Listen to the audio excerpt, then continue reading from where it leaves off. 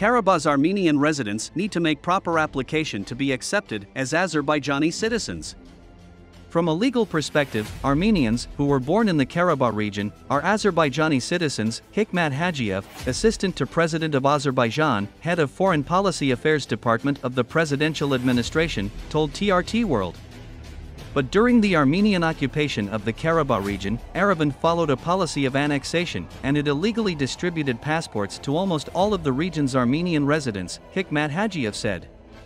Karabakh's Armenian residents need to make a proper application to be accepted as Azerbaijani citizens, Hikmat Hagiev said, adding that by accepting Azerbaijani citizenship, they also recognize Baku's sovereignty and laws. On the other hand, Azerbaijan will ensure linguistic, cultural, religious and municipal rights of Karabakh's Armenians, says Hagiev. He noted that Azerbaijan is party to various international conventions including Council of Europe's Framework Convention for the Protection of National Minorities. Under such conventions, we are ready to ensure individual rights of Armenian residents of the Karabakh region, Hagiev said.